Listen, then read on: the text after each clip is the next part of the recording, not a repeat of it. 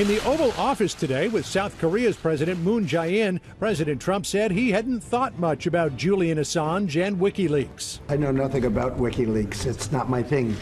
And I know there is something having to do with Julian Assange. I know nothing really about him. It's not my deal in life. During the 2016 campaign, the president had plenty to say about WikiLeaks. WikiLeaks! I love WikiLeaks. Some brutal stuff. I may not read it to you, but the hell with it. Just trust me. WikiLeaks unveils horrible, horrible things about Hillary Clinton. WikiLeaks is amazing. It shows she's a real liar. As soon as I'm finished, I'm going to read it. Boy, that WikiLeaks has done a job on her, hasn't it? It's unclear why Ecuador suddenly decided to evict Julian Assange, but two key events in the timeline: the finding of no collusion by the Mueller investigation, and last July's trip by the vice president to meet the new president of Ecuador, where the two leaders discussed Assange's alleged crimes. The United States has always cherished our relationship with Ecuador, and we are determined to renew that relationship for the mutual benefit of both our nations. The president said he trusts Attorney General William Barr to handle the Assange case appropriately. That will be a determination,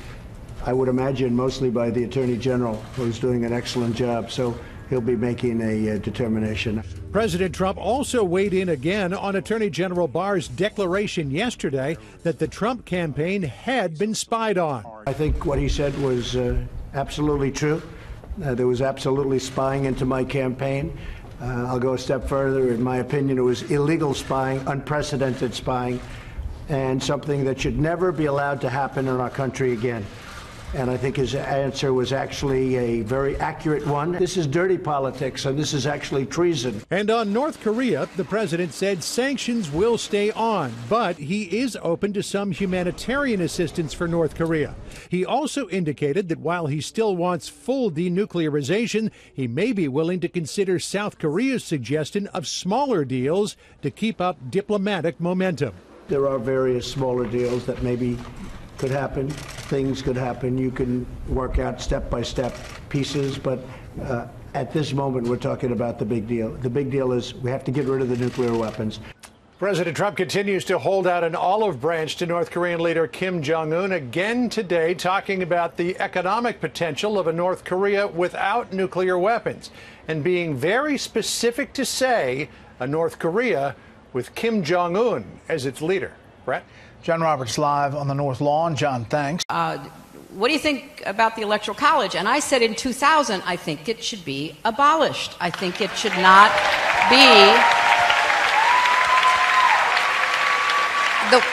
the way that we pick our presidents, because we evolved to one person, one vote, and we got to get paying attention to make sure that that's still our rule in our country. But one person, one vote.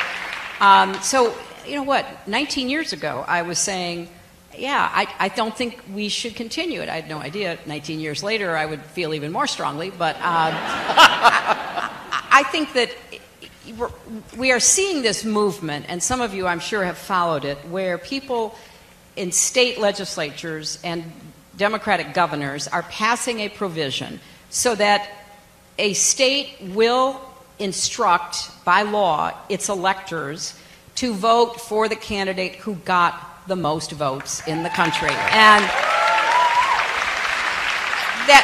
And that is moving forward, and they're trying to get enough states that would represent 270 electoral votes to do it, because we have to do something. I mean, part of the many structural problems that we're facing in our political system and our democracy right now is that people feel disempowered. Well, you certainly feel disempowered if, number one, you try to register to vote and you're turned away. Number two, you actually register to vote and your vote is purged. Right. Number three, you show up to vote thinking you are registered and you're turned away. Or you vote and the person you vote for gets the most votes, but that's not the person who wins. So I think that this is, throw it into the future. Don't look back to 2016. Don't look to 2000.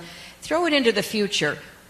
We have to re-empower American citizens to feel that their vote matters, that they're going to go to the trouble of voting, we're going to stand against any obstacles and voter suppression, and that the person with the most votes wins. So I think that that's all part of what needs to go forward. First of all, remember why the framers did this.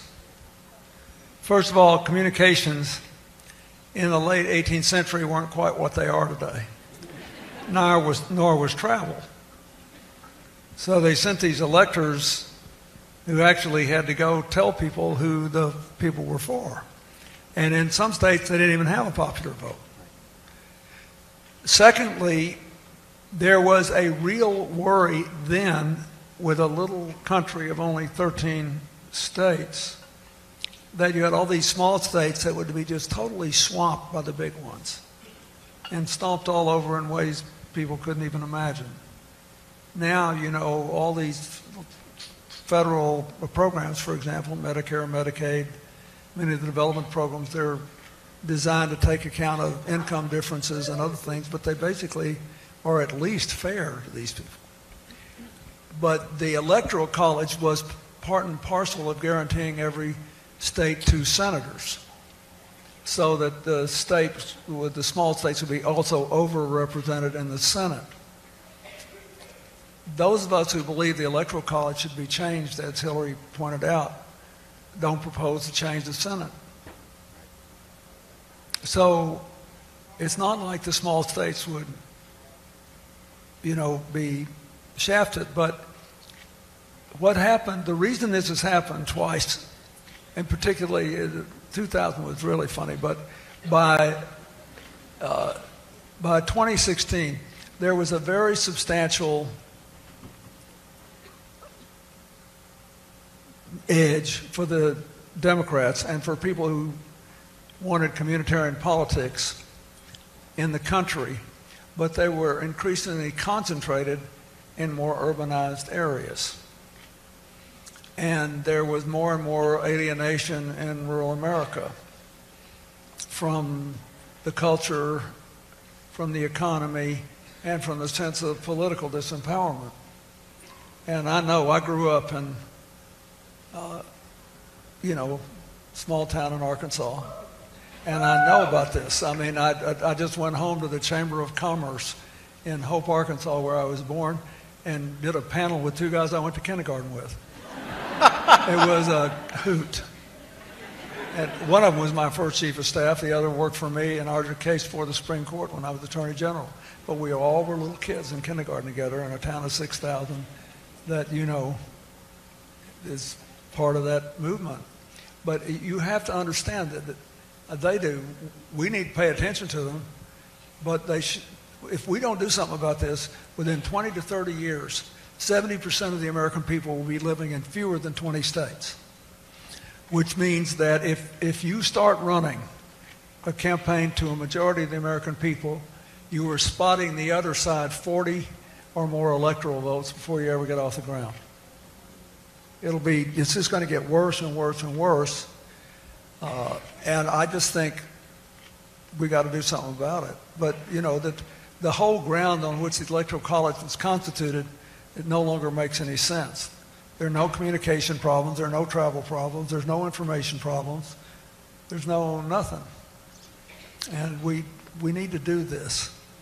And the small states do have a claim not to be run over, but that claim will be protected in the United States Senate, not by having some sort of lock on the White House. That's a step and a half times 1,000 too far, I think.